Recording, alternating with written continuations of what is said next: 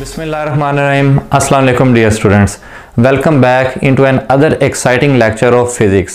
आज हम chapter 4 work and energy का टॉपिक 4.2 करेंगे, जो कि है work done by a variable force.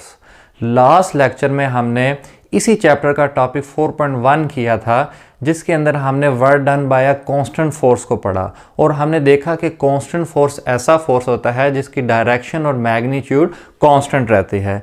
इसके बरक्स जो वेरिएबल फोर्स होता है, इसके अंदर हम कहते हैं या तो फोर्स की डायरेक्शन चेंज हो जाए या मैग्नीट्यूड या दोनों चीज़ें चेंज हो जाए। Variable force is not a constant force, it varies in magnitude और डायरेक्शन और इन बोथ। वेरिएबल फोर्स को समझने के लिए यहाँ मैंने आपके सामने दो एग्जांपल्स लिखी हैं। Number 1, motion of rocket. तो रॉकेट जब ज़मीन से ऊपर जाता है, ज़मीन की सरफेस से जैसे जैसे ऊपर जाता है, तो इसके ऊपर जो ग्रेविटेशनल फोर्स है वो कम होता जाता है। क्यों? हमने ये फार्मूला पढ़ा है, F G is directly proportional to 1/r²। ये कहाँ से आया? F is equal to ji MM/r² वाले रिलेशन से है।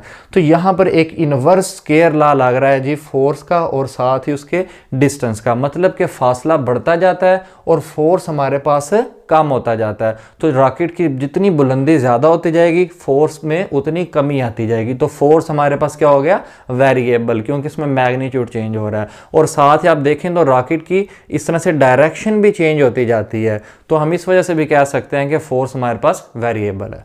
Number 2 is the motion of mass spring system.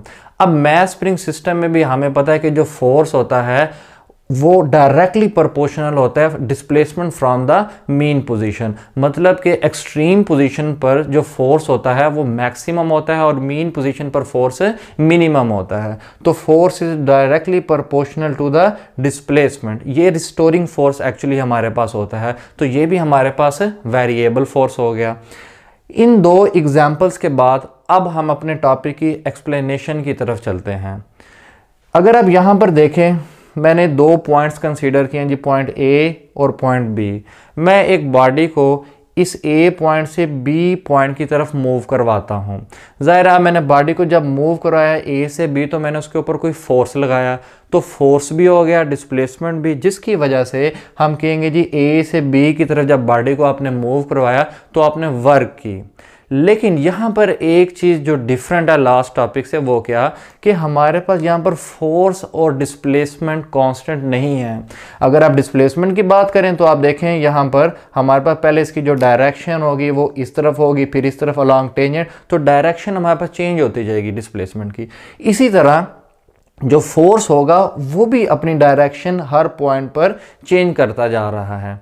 तो हम यहाँ पर यही कहेंगे, consider the path of a body moving from point A two point be under the action of variable force. तो यहाँ पर जो फोर्स होगा that will be the variable force. Next, अब हमने जो वर्क फाइंड करनी है इस ए से बी पॉइंट तक बॉडी को मूव करवाने में, तो उसको हम किस तरह से फाइंड आउट करेंगे? लास्ट टॉपिक में तो सिंपली हमने पढ़ा था कि जो वर्क होती है date is equal to F cos theta into D.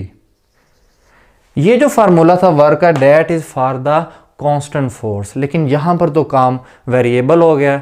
तो इस वजह से हम ये फार्मूला डायरेक्ट यहाँ से यहाँ ए से बी के लिए यूज़ नहीं कर सकते। तो उसका सलूशन भी हमारे पास है। हम क्या करेंगे, अपने इस पूरे पाथ को ए से बी तक के पाथ को छोटे छोटे डिस्प्लेसमेंट्स में, इंटरवल्स में, पैचेस में डिवाइड कर देंगे कि हर इंटरवल पर हमारे पास जो फोर्स और डिस्प्लेसमेंट है वो कंसीडर किया जाएगा कि कांस्टेंट है। तो फिर हम हर उस इंटरवल के ऊपर ये वाला फार्मूला लगा के हर इंटरवल की वर्क फाइंड आउट करेंगे, फिर फाइनली हर इंटरवल की वर्क को ऐड करके टोटल वर्क फाइंड आउट कर लेंगे। तो स्टार्ट करते हैं जी। Divide the path into n short intervals of displacement delta d1, delta d2 and so on, last में डेल्टा dn। कि हमने क्या करना है, अपने इस पूरे पाथ को a से b पाथ को छोटे छोटे इंटरवल्स में इस तरह से डिवाइड करते जाना है। तो अगर आप नोट करें, ये यहाँ से अगर मैं यहाँ तक जाऊँ तो ये मेरे पास जो पाथ है ये बिल्कुल स्ट्रेट है, ठीक है। लेकिन अगर मैं ए से बी की तरफ जाऊं तो ये आपके पास काफ़ी कर्व पाथ है। तो मैंने क्या किया, अगर आप इस ऊपर वाले डायग्राम को देखें, ये छोटे छोटे इंटरवल्स बना लिए। पहले को मैंने डेल्टा D1 कह दिया, दूसरा डेल D2, तीसरा डेल D3 और लास्ट जो इंटरवल होगा इसी तरह चलते चलते डेल DN। और हर इंटरवल पर जो फोर्स लग रहा होगा, the force acting during these intervals are F1, F2 and so on. Last में हम जी Fn लिख देंगे रिस्पेक्टिवली। मतलब कि डेल D1 पर जो फोर्स लगेगा that will be the F1, del D2 पर जो फोर्स लगेगा that is F2, del D3 पर जो फोर्स लगेगा डैट इज F3। इसी तरह चलते चलते लास्ट में जो इंटरवल होगा डेल DN, उस पर जो फोर्स लगेगा डैट इज द Fn। और एक और चीज़, हमने यहाँ पर जो थीटा लिया था, तो फोर्स के साथ हमने देखा कि जो उसका कंपोनेंट होता है जो डिस्प्लेसमेंट की डायरेक्शन में होता है that is F cos theta. तो इसी तरह हमारे पास अगर फोर्स की डायरेक्शन चेंज हो रही है तो थीटा भी हमारे पास चेंज हो रहा है। तो यहाँ पर F1 के केस में θ1, F2 के केस में θ2, F3 के केस में θ3 और इसी तरह फाइनली Fn के केस में θn हम लेंगे। अब ये जो हमने काम किया कि पूरे पाथ को छोटे छोटे इंटरवल्स में डिवाइड कर दें। मैंने आपको पहले बताया ये क्यों किया, ताकि हम ये कांस्टेंट फोर्स वाला फार्मूला लगा सकें वर्क फाइंड आउट करने के लिए। तो हम यहाँ पर ये बात लिखेंगे और बताएंगे the force is considered to be constant during these each interval, कि हर पैच के ऊपर हमारे पास जो फोर्स होगा वो कांस्टेंट होगा। तो जितना हमारे पास ये पैच फ्लैट होगा हमारे पास ये फोर्स उतना ज़्यादा कांस्टेंट होता जाएगा। तो ये हमने अपने इस मसले का सलूशन फाइंड आउट कर लिया। अब टोटल वर्क फाइंड आउट करने के लिए हम पहले हर इंटरवल की वर्क फाइंड आउट करेंगे।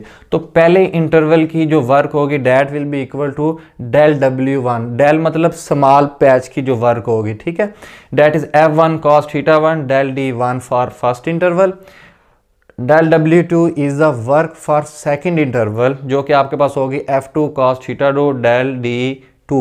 इसी तरह हमारे पास थर्ड जो इंटरवल है उसकी वर्क, फोर्थ, फिफ्थ, सिक्स, एक हम जर्नल फॉर्म लिख देते हैं जी इस वर्क की, del WI is equal to FI cos θI del DI। तो ये आपके पास फॉर ith जर्नल इंटरवल होगा। अब आगे चलते चलते लास्ट में जो हमने इंटरवल कंसीडर किया था that was the nth interval, उसकी जो वर्क होगी that is del WN is equal to FN cos θN del DN, that is the for nth interval. अब टोटल वर्क हम निकालना चाहते हैं from point A to B।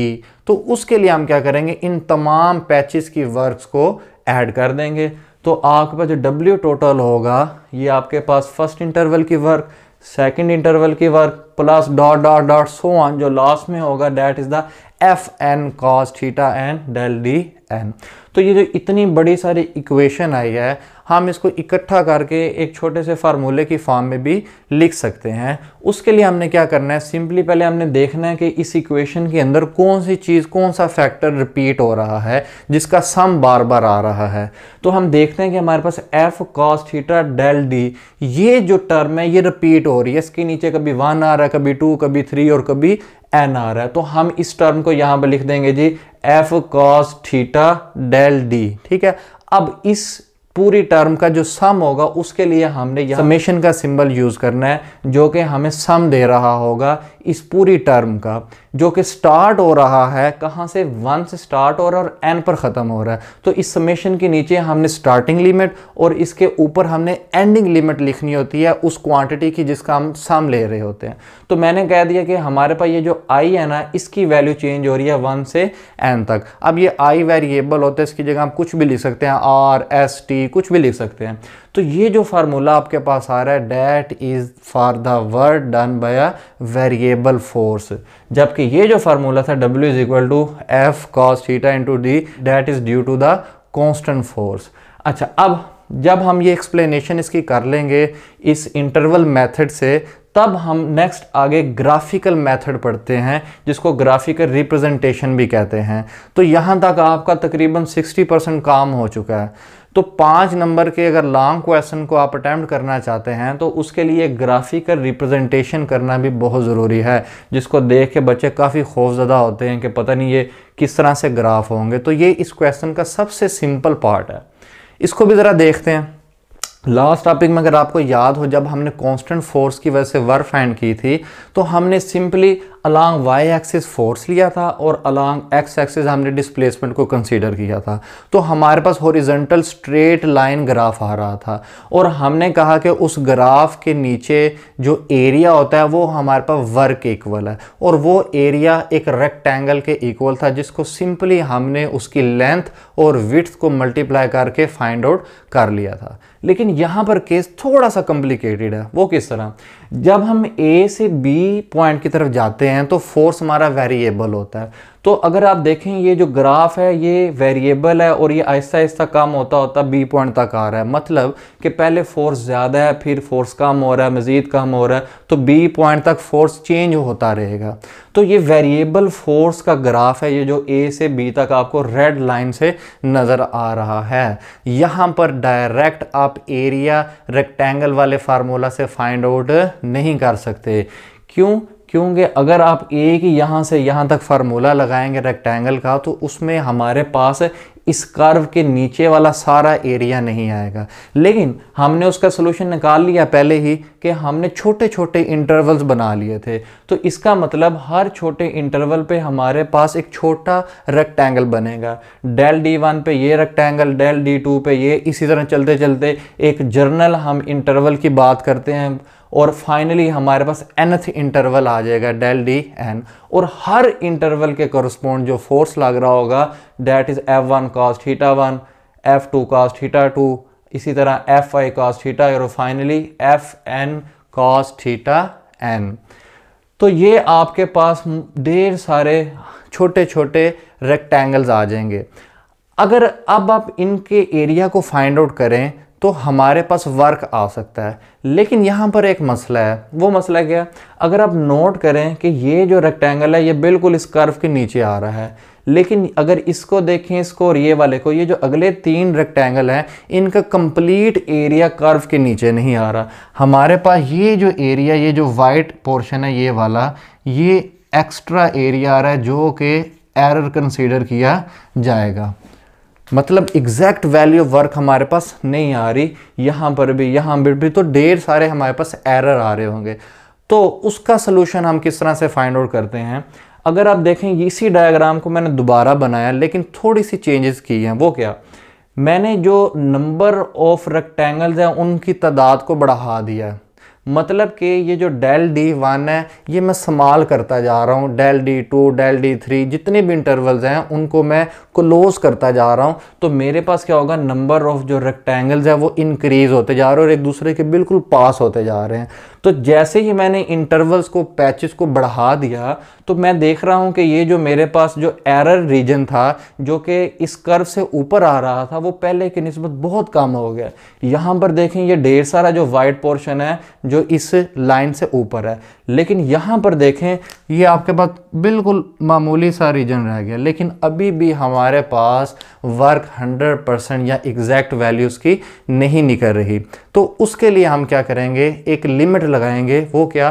कि हम अपने इन इंटरवल्स को इतना छोटा कर देंगे कि ये ज़ीरो के पास चले जाएं। यहाँ पर देखते हैं जी, we can calculate the most accurate value of work done by dividing the distance into infinite small intervals so that each delta d approaches to 0। कि हम अगर मालूम करना चाहते हैं जी मोस्ट एक्यूरेट वैल्यू वर्क, तो हम अपने इन स्मॉल पैचेस को मज़ीद स्मॉल करते जाएंगे और उनकी तादाद को बढ़ाते जाएंगे कि वो इनफाइनाइट स्मॉल इंटरवल्स हो जाएं। और उसके लिए हम क्या करते हैं? एक लिमिट लगा देते हैं कि इंटरवल्स को हम ज़ीरो को अप्रोच करवा देते हैं। मतलब del D approaches to zero, equal to नहीं, इक्वल करेंगे तो डिस्प्लेसमेंट ज़ीरो हो जाएगी तो वर्क भी ज़ीरो हो जाएगी। तो इसका मकसद कहने का del D approaches to zero ये है कि हमारे पास जो डिस्प्लेसमेंट है वो बहुत स्मॉल हो जाती है। तो उस सूरत हाल में हमारे पास ये जो फार्मूला है इसको हम दोबारा लिखते हैं, लेकिन इससे पहले हमने लिमिट लगा देनी है। वो क्या? Limit del D approaches to zero. तो तो अगर आप इस फार्मूले को इसके साथ कंपेयर करें तो सिर्फ और सिर्फ ये लिमिट का डिफरेंस आ रहा है। इस लिमिट की मदद से हमारे पास most accurate value of work आ जाएगी, जिसका ग्राफ मैंने यहाँ पर नीचे ड्रा किया हुआ है। अब ये जो जितना शेडेड या पिंक रेड कलर का रीजन आपको नज़र आ रहा है, ये आपको वर्क की वैल्यू दे रहा है। ये तभी पॉसिबल होगा कि हम इन रेक्टेंगल्स को बहुत करीब, बहुत क्लोज कर दें, तो फाइनली आपके पास ये वाली वर्क आ जाएगी। तो जितना ये मैंने वाइट बोर्ड के ऊपर लिखा, अगर सिर्फ आप इतना ही पेपर में लिख दें तो आपको इसमें फुल मार्क्स मिल सकते हैं। तो आप इसके यहाँ से स्क्रीनशॉट बना सकते हैं जी। अच्छा, अब इसी टॉपिक से रेलिवेंट एक शॉर्ट क्वेश्चन एक्सरसाइज का, डेट इज़ 4.3। इस शॉर्ट क्वेश्चन के अंदर हमें ग्राफ बनाने को कहा जा रहा है और ग्राफ की मदद से वर्क फाइंड आउट करने को कहा गया है। और हमें बताया जा रहा है कि हमारे पास फोर्स F है जो डिस्टेंस L तक लगता है एक बॉडी के ऊपर। फिर जो फोर्स है वो यकदम से बढ़कर 3F हो जाता है, जो मज़ीद 2L डिस्टेंस तक बॉडी तक ऊपर लगता है। हमने इस केस के अंदर टोटल वर्क फाइंड आउट करनी है बाय यूजिंग ग्राफिकल मेथड, जो कि आज आपने पढ़ा और लास्ट टॉपिक में भी आपने पढ़ा था। तो इसको सॉल्व करें, उम्मीद है आप कर लेंगे। लेकिन अगर आपसे सॉल्व नहीं होता तो आपके आसानी के लिए मैंने डिस्क्रिप्शन में एक लिंक दे दिया है, उसमें आपको इस चैप्टर के शॉर्ट क्वेश्चंस के नोट्स मिल जाएंगे। मिलते हैं जल्द ही अगले लेक्चर में। अल्लाह हाफिज़।